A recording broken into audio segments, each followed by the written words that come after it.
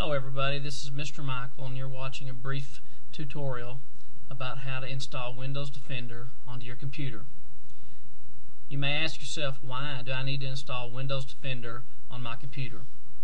Well, you need to install Windows Defender on your computer because Defender helps you protect your computer against pop-ups, slow performance issues, and security threats caused by spyware and other unwanted software by deleting and removing spyware from your computer.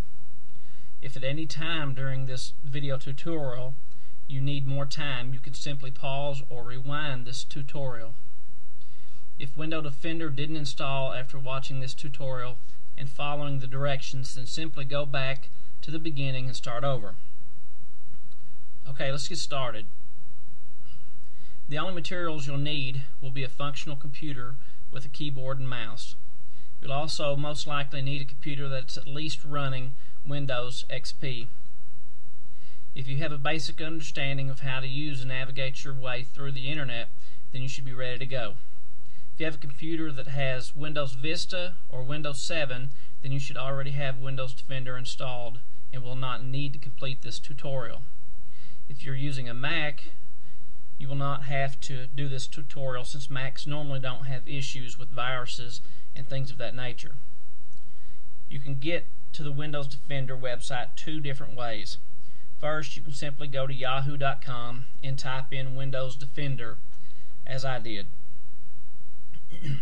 And you could also click on the Windows Defender homepage and can simply type in the address you see on the screen.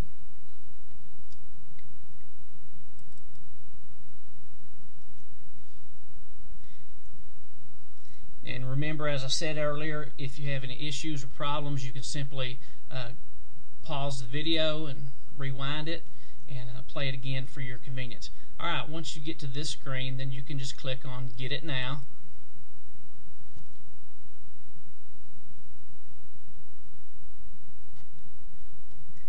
And then you should be able to click on Download.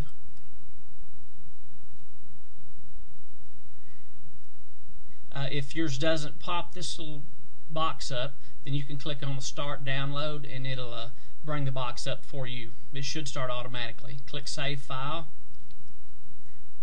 Then it will download for you. Okay, this box will come up after it's downloaded and you'll see Run. Click on Run.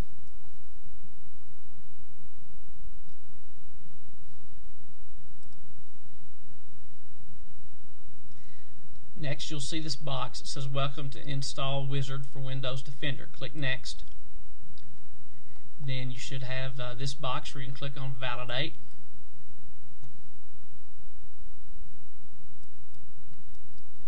After clicking Validate, then this box will come up. You can go and make sure you click on the circle, I accept the terms of the license, then click Next.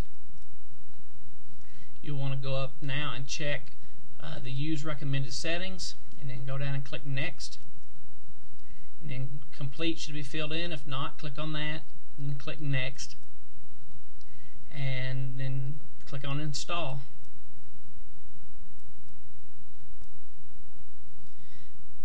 When it gets to this Windows Defender Install Complete, just click Finish. Now this box will appear and it will say you'll have a pop-up at the bottom, usually to say Windows Defender is checking for updates, and it will check for those for you. You can click on Scan, and it will perform a quick scan for you.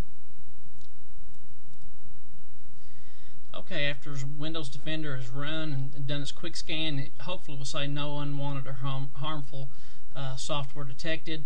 If that is what it does, then you're done. You can hit the X and be done. If not, it will show you the list of what needs to be removed, and you can just click Remove and you'll be done with that also.